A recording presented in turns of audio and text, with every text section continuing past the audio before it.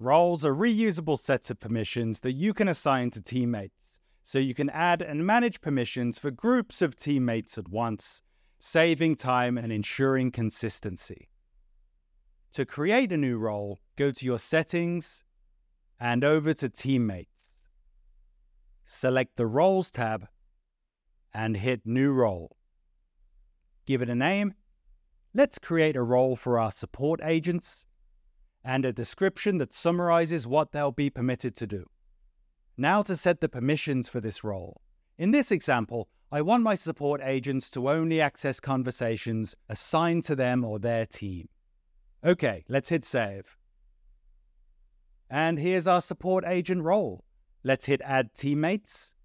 And we can hit Edit here to add teammates to the role individually, or select multiple teammates and edit permissions to assign them in bulk. Set the role here and save.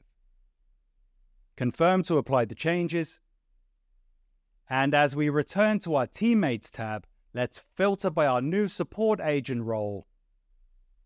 And we can see our 3 teammates with that role here. And when we invite new members to our team, we can simply set their role when we send the invitation. So they'll be set up with the right permissions as soon as they accept.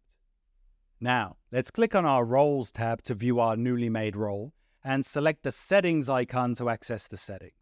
When you update permissions for a role, the changes apply to all teammates with that role, making managing permissions across your team so much simpler. Just remember to adjust the role's description to accurately reflect its new permissions. There, and you can add as many roles as you need, saving precious time and ensuring consistency of permissions across all your teams.